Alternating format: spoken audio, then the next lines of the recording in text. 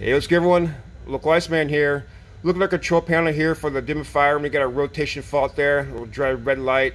So we got to take a look at that. The rotation fault means the drum inside, the desiccant wheel is not spinning or not spinning fast enough to reset the timer. There's a little switch it clips as it rotates around. I think once every 8 minutes, if it doesn't reset a timer, then the system shuts down, so the hot air blowing through it doesn't damage the wheel. So we got to take a look at that. So let me go ahead and grab my tools, some gloves, and the keys. We'll open that bad boy up and take a look at it. Let me go ahead and turn this thing off too while we're looking at it. So safety first, right? We'll also hit the main breaker too before we open it up. So let's go ahead and head outside. All right, here we go. Here's the dehumidifier right here. I got the gate open. We're gonna get in the set over here, as well as open a side panel. I believe this goes in upside down. Hit that one down here too. So we have to look inside this one right here. We'll actually take both these things off. So let me go ahead and get the tools out there. All right, like I said, I get the side open here. I get my nut drivers out. Figure out which is the best one. The one that fits it is usually the best one.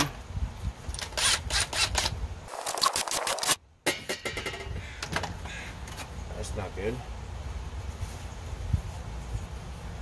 I'd say that's a seal probably.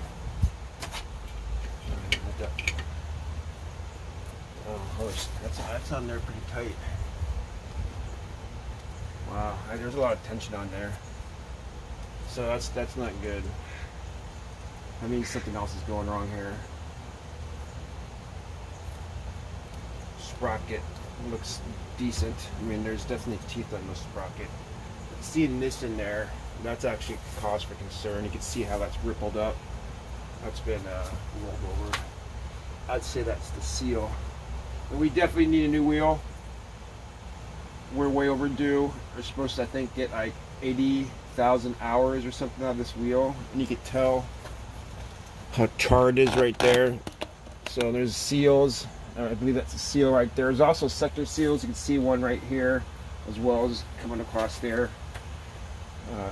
Yeah, so this is actually maybe something I can't fix. So actually, let's go ahead and check something else here too. If we have this much open.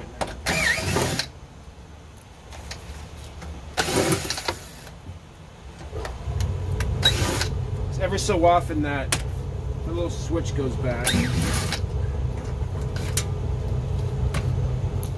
I don't know if this switch has gone bad or if it's actually being triggered. Oh, okay, yeah, that's also part of our problem, I think. I think maybe that's even a bigger problem. Because I think there's supposed to be a wheel on this. So the wheel's broken off. Okay, that's our problem. All right, but there's a wheel, a bigger wheel that goes on that, and that's just, you can tell it's broken right there. So, all right, let me get the other side open up here. I gotta make a call to the refrigeration guide and order another one of these things ASAP. What we could do now is we could keep it up like this, and that will keep it going, because it's kind of tricking the system into the timer's always reset. But here we go, these sector seals, not sector seals, but this is where the seal's coming from. So we definitely have to do some work on this. We need a new wheel. I probably should spray a little lube on this chain too. That couldn't hurt, a little chain lube. All right, let me wrap this thing up here. I'm not sure if I could add too much more to this. Actually, I think I'll wait until I'll check back here in a minute, I guess, after I make a phone call, see if I have another one of these switches. But for now, since the rink is a little foggy, I'm just gonna rig it so it's running like this. I'm gonna open up the other side real quick to see if I can find the little ball, the little wheel, but it's probably broken off. So I think the best bet here is to trick it for now. Make sure it's moving, have everyone check it every couple hours, make sure it's rotating, then order a new part and replace it when it gets here. So, all right, check back here in a minute. I want to make sure it doesn't slip off, so I prefer this type of knot right here. I'm not sure if I'm getting that in camera. Then I'm gonna slip it through here like this. And that would probably be good enough just like that, to be honest, but there you go. So we're gonna keep it up like this. Yeah, let me go ahead and get these panels on here. All right, here we go. It's going to put this panel on here. And we're going to keep this thing up so it's triggered just like that. Just ever so slightly. Put this in here.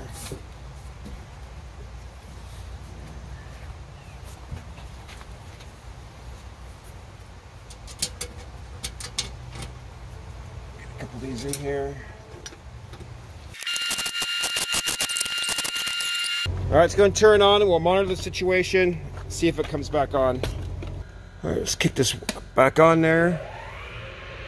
And we'll wait about 10-15 minutes, kind of monitor it, see how it goes. If the light doesn't come back on, we're good to go, at least for in the meantime.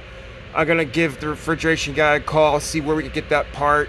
It's probably something that I probably can replace, but I still want to call him just to clear it because, you know, he's our guy. And we got that kind of relationship, so let me give him a call and get that part ordered and get it in here and fix it. I don't know if I can order just the arm and the wheel or to have to get the whole thing. Either way, we'll get it fixed up and we'll be good to go. I'm not sure if I add too much more of this at this point, to be honest, actually, so we'll end it here. Go ahead and throw some questions or comments down there if you guys have a Desiccant Dehumidifier or if you guys have the old mechanical ones, how it's going, how they're doing, what kind of issues you got with it. So that's all I got for you guys today. Thanks for watching. As always, hope you learned something. And like the localized man says, stay cool.